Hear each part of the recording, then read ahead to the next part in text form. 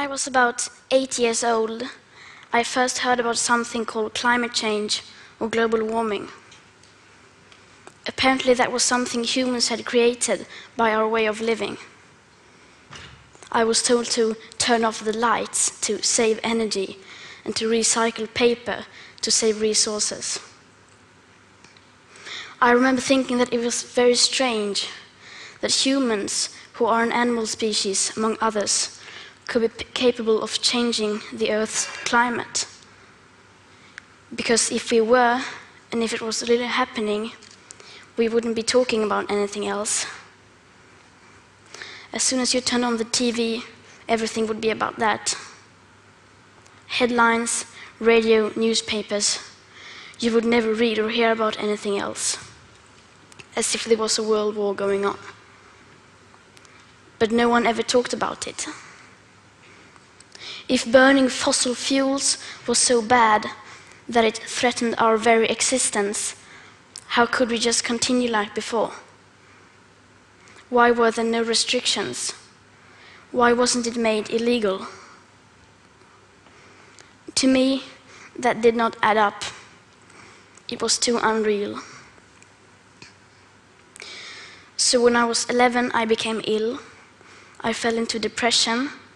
I stopped talking, and I stopped eating. In 2 months, I lost about 10 kilos of weight.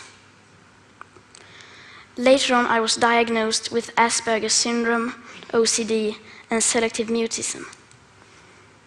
That basically means I only speak when I think it's necessary.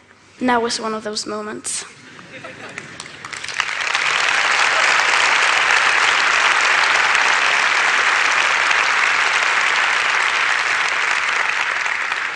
For those of us who are on the spectrum, almost everything is black or white.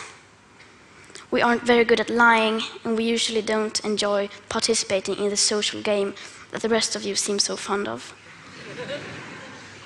I think in many ways that we autistic are the normal ones, and the rest of the people are pretty strange. Especially when it comes to the sustainability crisis, where everyone keeps saying that climate change is an existential threat and the most important issue of all, and yet they just carry on like before. I don't understand that, because if the emissions have to stop, then we must stop the emissions.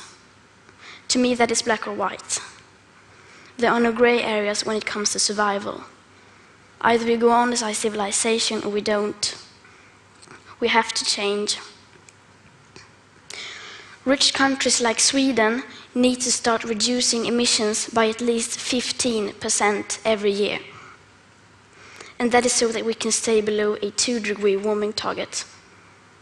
Yet, as the IPCC have recently demonstrated, aiming instead for 1.5 degrees Celsius would significantly reduce the climate impacts.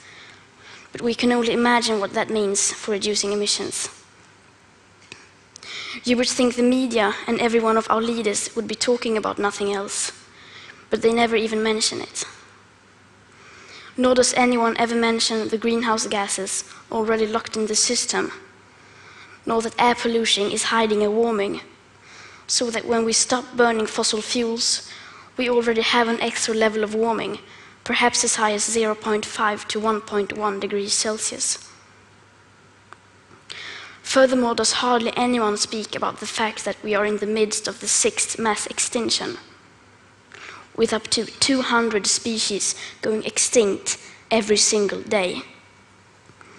That the extinction rate is today between 1,000 and 10,000 times higher than what is seen as normal.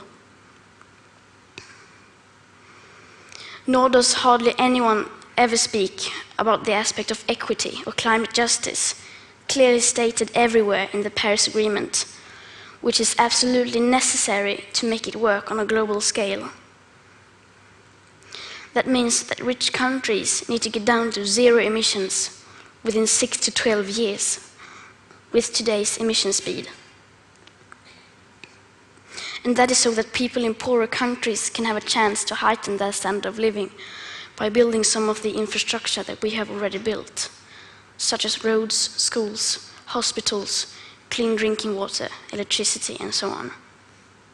Because how can we expect countries like India or Nigeria to care about the climate crisis if we, who already have everything, don't care even a second about it or our actual commitments to the Paris Agreement?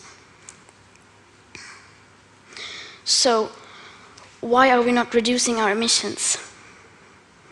Why are they in fact still increasing?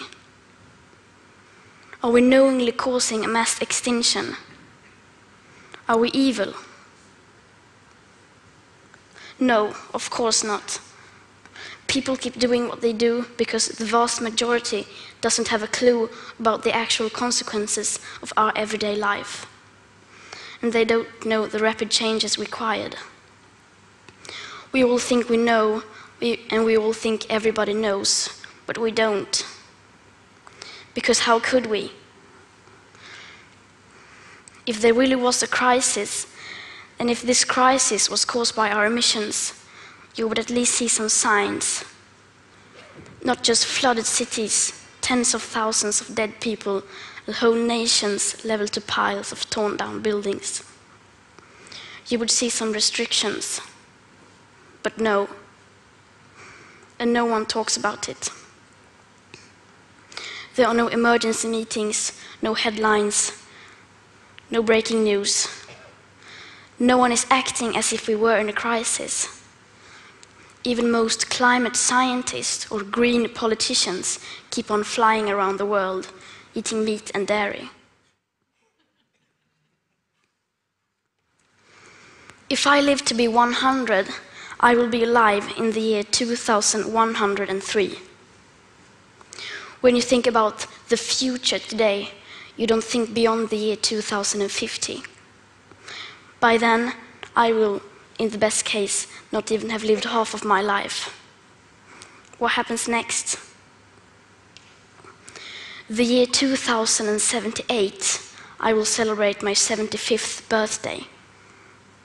If I have children or grandchildren, maybe they will spend that day with me. Maybe they will ask me about you, the people who were around back in 2018.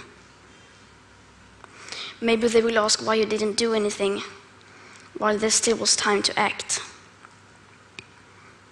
What we do or don't do right now will affect my entire life and the lives of my children and grandchildren.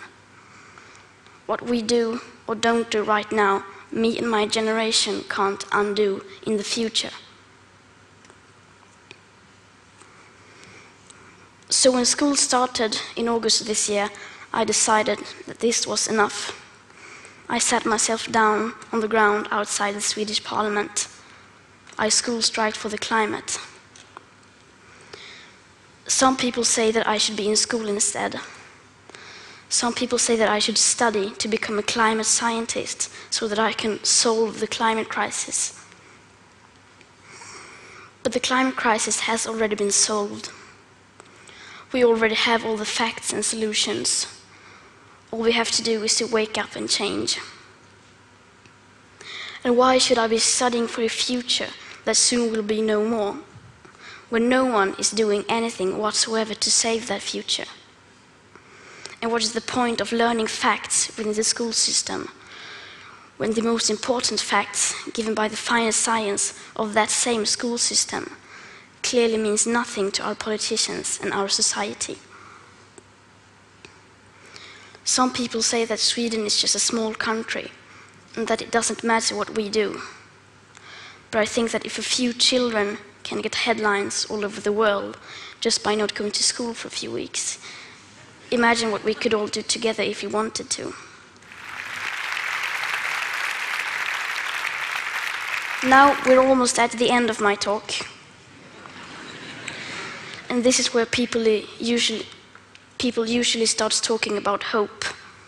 Solar panels, wind power, circular economy, and so on. But I'm not going to do that. We've had 30 years of pep talking and selling positive ideas. And I'm sorry, but it doesn't work. Because if it would have, the emissions would have gone down by now. They haven't. And yes, we do need hope. of course we do. But the one thing we need more than hope is action. Once we start to act, hope is everywhere. So instead of looking for hope, look for action. Then, and only then, hope will come. Today, we use 100 million barrels of oil every single day. There are no politics to change that. There are no rules to keep that oil in the ground. So we can't save the world by playing by the rules, because the rules have to be changed. Everything needs to change, and it has to start today. Thank you.